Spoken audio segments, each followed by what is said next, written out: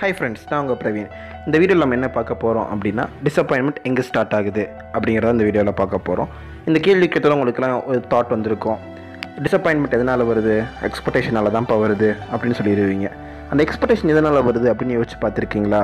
இந்த 3 விஷயத்தில் கண்டிப்பாக ஒரு காரணத்தால் தான் வந்திருக்கும். ஃபஸ்ட்டு விஷயம் என்ன கேட்குறீங்களா? நம்ம சேட் பண்ணுறது தாங்க. அப்படியா? அப்போ சேட் பண்ணுறது தப்பா அப்படின்னா தப்புன்னு சொல்லுங்க. ஆனால் நம்ம சேட் பண்ணும்போது என்ன பண்ணுறோம் அப்படின்னு யாராச்சும் யோசிச்சிருக்கிறீங்களா? நம்ம மனசில் நினைக்கிற விஷயத்த ஒரு டெக்ஸ்ட்டாக அனுப்புகிறோம். ஆனால் ஆப்போசிட் சைடு இருக்கவங்க அதை படிக்கிறாங்கல்ல, அவங்க நம்ம அனுப்புகிற அதே ஃபீலிங்கில் படிக்கிறாங்களா, இல்லை நம்ம என்ன விதத்தில் அனுப்பியிருப்போம் அதே ஃபீலிங்கில் படிப்பாங்களான்னு கேட்டால் கண்டிப்பாக கிடையாதுங்க. அவங்களுக்கு வேர்ட்ஸாக தான் படிப்பாங்க. அதுக்கு உண்டான அர்த்தம் அவங்க எடுத்துப்பாங்க. அது எந்த விதத்தில் எடுத்துக்கோங்கிறது அவங்க தான் முடிவு பண்ணுறாங்க. So there is no proper communication. அங்கே ப்ராப்பர் கம்யூனிகேஷன் இருக்கவே இருக்காது. அப்போ என்ன ஆகும் அப்படின்னா அவங்க ஒரு விதத்தில் புரிஞ்சுக்கிட்டே வருவாங்க. அப்போது ஆட்டோமேட்டிக்காக எக்ஸ்பெக்டேஷன் அங்கே தான் பில்ட் ஆகுது. நீங்கள் நார்மலாக சாப்பிட்டியா, தூங்குனியா, என்ன பண்ணிகிட்ருக்கிற, உடம்பை பார்த்துக்கோ அப்படின்னு சொல்கிறதெல்லாம் ஒரு ஃபார்மாலிட்டிக்காக நீங்கள் சொல்லியிருக்கலாம். ஆனால் அவங்க நீங்கள் ரொம்ப கேரிங்காக இருக்கிறீங்க, அவங்க மேலே ரொம்ப பாசமாக இருக்கிறீங்கன்னு நினச்சிடுவாங்க. அப்படி நினைக்கும் போது என்ன ஆகும் அப்படின்னா ரியாலிட்டியில் அது உண்மை கிடையாது அப்படின்னு தெரியறனால டிசப்பாயின்மெண்ட்ஸ் வரும். இந்த மாதிரி ஒரு ப்ராப்பர் கம்யூனிகேஷன் இல்லாதனாலேயோ என்னவோ தான் நிறைய டிசப்பாயின்மெண்ட்ஸ் வருது. ரெண்டாவது கேஸ் எப்படின்னா, நம்ம அதிக மணி நேரம் கூட இருக்கும்போது, ஒரு பர்சன் கூட நம்ம அதிக மணி நேரம் கூட இருக்கும்போதோ, இல்லை நம்ம ஒரு பர்சன் கூட அதிக மணி நேரம் பேசும்போது, சேட் பண்ணும்போதோ டிசப்பாயின்மெண்ட்ஸ் வரதுக்கான வாய்ப்புகள் அதிகமாக இருக்குது. ஏன்னா நம்ம அதிக மணி நேரம் கூட இருக்கும்போது நம்மகிட்ட இருக்க எல்லா விஷயத்தையும் நம்ம ஷேர் பண்ணிடுவோங்க கூட.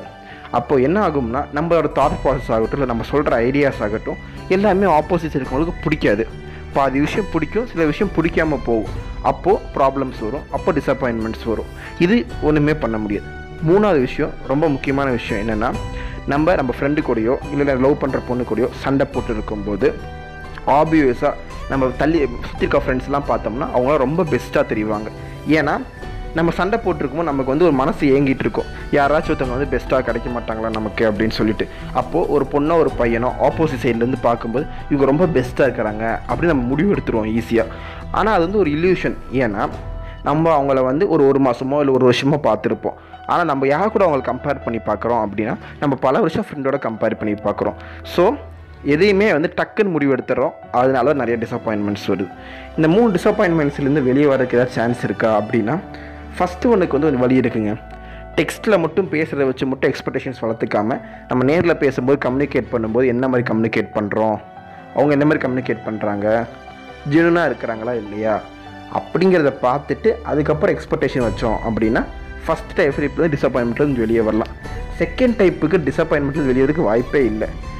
எங்கே கூட இருந்தாலும் யார் கூட இருந்தாலும் டிசப்பாயின்மெண்ட் வந்துகிட்டே தான் இருக்கும். அந்த ரியாலிட்டியை ஒத்துக்கிட்டு ஜாலியாக லைஃப்பை லீட் பண்ணால் மட்டும்தான் அந்த டிசப்பாயின்மெண்ட்லேருந்து வெளியே வர முடியும். மூணாவது விஷயம் எப்படின்னா, லைஃப்பில் எப்போதுமே ஒன்றோட ஒன்று பெஸ்ட்டாக இருந்துக்கிட்டே தாங்க இருக்கும். அதனால் நம்ம ஃப்ரெண்டு கூடயோ இல்லை லவ்வர் யாராச்சும் ஒருத்தர் இருந்தாங்கன்னா அவங்க கூட சண்டை போட்டிருக்கும்போது அவங்கள வேறு யார் கூடயாச்சும் கம்பேர் பண்ணி பார்க்காம இருந்தால், இவங்க பெஸ்ட்டாக இருக்காங்களே அப்படின்னு கம்பேர் பண்ணி பார்க்காம இருந்தோம்னா அந்த டிசப்பாயின்மெண்ட் நம்ம தவிர்க்கலாம். டிசப்பாயின்மெண்ட்ஸ் தவிர்க்கிறதுக்கு எக்ஸ்பெக்டேஷன்ஸை மட்டும் தவிர்த்தா போதும்னு நினச்சிட்டு இருக்கிறவங்களுக்கு இல்லைங்க, அதோட ஸ்டார்டிங் பாயிண்ட் எங்கே இருக்குதுன்னு கண்டுபிடிங்க, அதுக்கு என்ன பண்ணணும்னு யோசிங்க.